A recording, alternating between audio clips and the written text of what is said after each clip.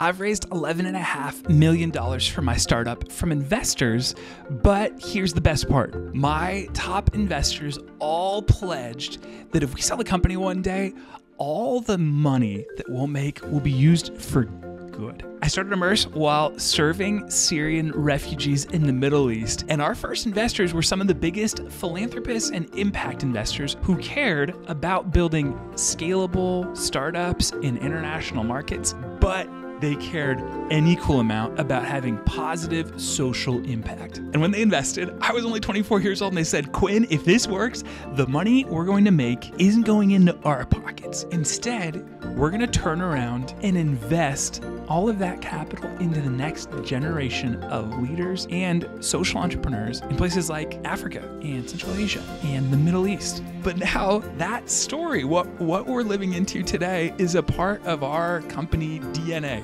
We all work hard because we know that we're revolutionizing education today, but tomorrow, the money we're going to make will fund the next generation of social entrepreneurs in some of the hardest places on earth.